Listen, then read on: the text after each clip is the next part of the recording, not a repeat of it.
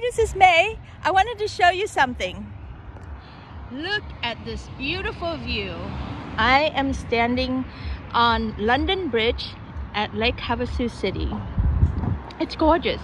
And the reason why I want to make this video is just a quick note to share with you my experience of this. We drove past here about three days ago, and it was rainy and cold, and we've never seen this town before. And I saw the sign that said London Bridge, and I thought, what a cool thing. I want to see it because London is one of my favorite city in the world.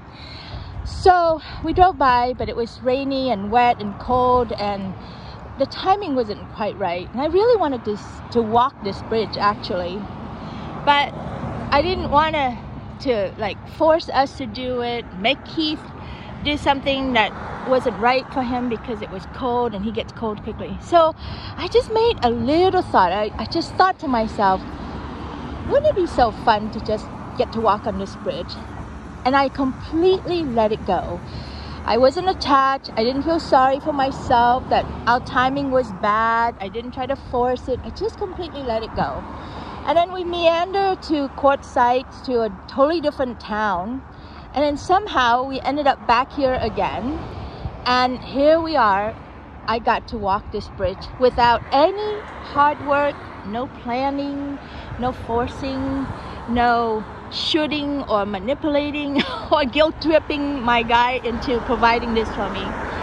And that's what I have learned up to this phase in my life, is to simply wish and completely let go and accept what shows up, and don't even think about it, and then it always shows up. I can't tell you how many times this is happening in my life now. This is a regularity. This is not a one-of-a-kind thing.